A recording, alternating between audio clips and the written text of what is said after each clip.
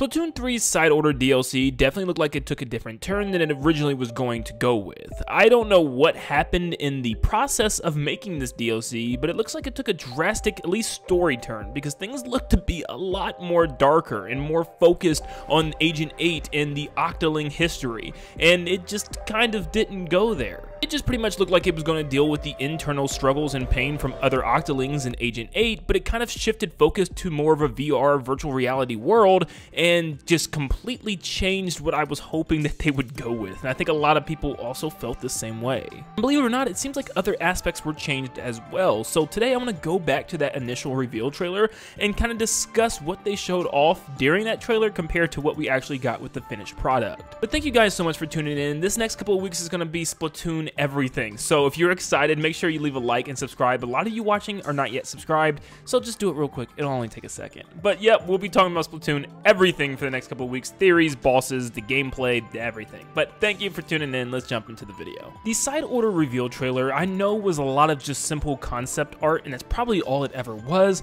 but it definitely is evident that they were going a different direction, at least at first. Nothing about what we saw gave off the idea of a digital world. If anything, it looked like a desolate world, like an alternate dimension or some type of alternate timeline or realm where things were just dead in the area. The final version seems like it has a lot more dense snow covering the ground and the coral around the area, and the fact that there's no snow falling in the final version. Also, there's more digital elements like the screen flickering and even the electrical wires covering the giant tower or spire of order. And it's very evident when we put them side by side and compare them. I don't know if Nintendo was ever going away of a digital world, at least at first. It just looks like a completely different vibe, even though it is still the same scene. You can even look up into the sky and see there's like virtual lines all in the dome in the sky that really confirms that we are in a VR in the final product, and we don't see any of that in the old version. So if Nintendo wasn't necessarily going with a digital world, at least at first, what in the world was the story going to be about, and what was the imagery that we were seeing in that reveal trailer? Now, personally, I just keep getting the word isolation stuck in my head. I feel like the imagery that we've seen always showed something that looked like isolation. The Octoling was always by herself and just in this state of confusion and disarray, and seemingly looked like she was going through something by herself. And this is something that definitely did not happen in the final version, because you're along a lot of people actually the entire time. You're along Oct, and even Pearl and Marina join you, and you just kind of crowded in the elevator with everybody, where this one felt like it was a journey for yourself. This was Agent 8 trying to find answers to something, and it just seems like we didn't get that at all. And once again, I know this is just concept art, but I mean, some of these images were just sharp imagery. I mean, look at this one where you have these black giant ink spikes in the background, and the Octoling is just kind of sitting there with her hand on her face, almost in a saddened state. We have images where it seems like she's just sitting down alone or looking out of a window alone, even though in this scene in the elevator you can see boots from someone that's in the elevator with her. And personally, I feel like that could have just been Oct the entire time, and that she was actually going to be the only character in the elevator with us at one time.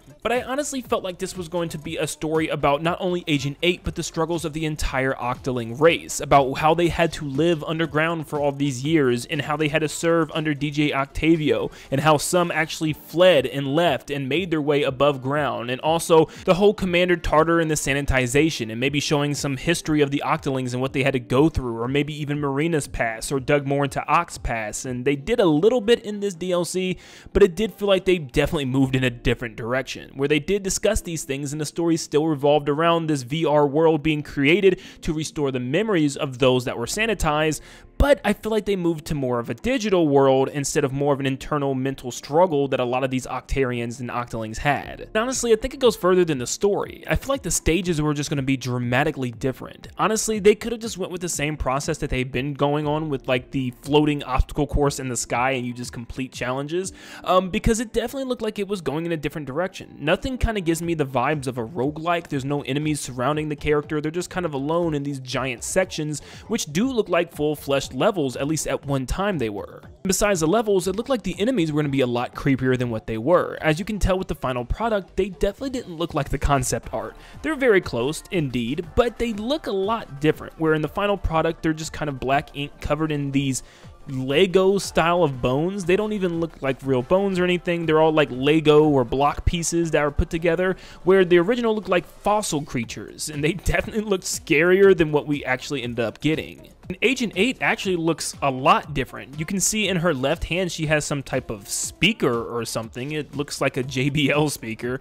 And in her right hand she has a new version of a splatter shot. And both of those have an orange color, where none of the weapons had color within the Side Order DLC. They were all white and flushed out. But also on her hip she has some type of keychain with a blue and green accent to it, which is probably some other type of, gameplay mechanic that was just completely ditched altogether. We also have pictures of Pearl and Marina, which look a lot different. You have Marina actually holding some type of megaphone or maybe even a new gun, and Pearl is holding on to some type of egg or something that looks like she's about to eat, and they all have like these white outfits on, and that's something we definitely did not get in the final version. There's even a scene of Marina standing outside somewhere looking very scared and shocked in the face. Now there were some scenes to kind of replicate this when she finally came face to face with Order, the one that trapped her in the digital world, but this kind of seems more somber and more dark, or maybe a flashback to her past, and actually that's exactly what this is. I'm about to show a picture of Marina's diary from the Side Order DLC that you get from later in the game, so if you do not want to see it, please skip to the time on screen,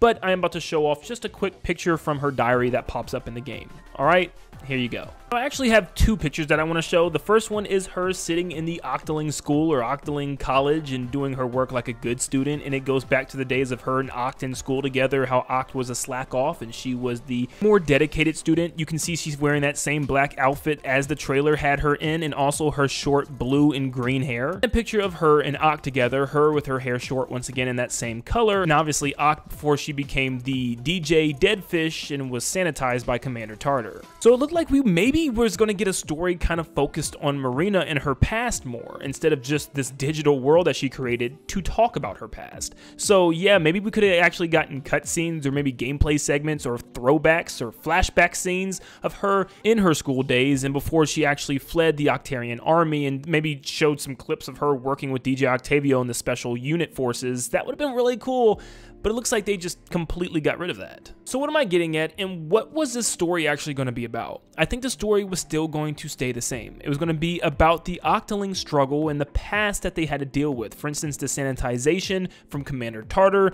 Marina's past, and even maybe Agent 8's past a little bit more. And I think that's where we were going to go. That's what the whole focus of the story was, which is still kind of the focus of the Side Order DLC today, but I don't think there was ever going to be a digital world. I think there was going to be a different antagonist. I don't think originally it was going to be a roguelike, just more story missions like we've been getting throughout the series, and I would honestly say I think they were going to go a darker route. Just by some of the images that we've seen and some of the character designs, it looked like they were going to go something a lot more darker and creepier, but maybe Nintendo told them no, and that's why now we have gelatins that are kind of made out of Legos, and a main antagonist that I would say is definitely not scary by any means, especially when you figure out who they are. But I seriously want to know what you guys think. Do you think Nintendo was going to go darker with the story of Side Order? Do you think they had a darker story in mind? And did you think the gameplay was going to be different than the roguelike that we actually got? And would you have rather seen something different? Personally, I think I would have loved to see a story that kind of focused more on the history of the Octolings and struggles that they had to go through, and also just more of a creepy aspect to it. But you know what we got is still a lot of fun, but I do prefer the former if that's what Nintendo was actually going with. But let me know in the comments down below what you think. Make sure you leave a like and subscribe before you head out, and thank you so much for tuning in. And like always, I'll see you all on the next one. See ya, guys.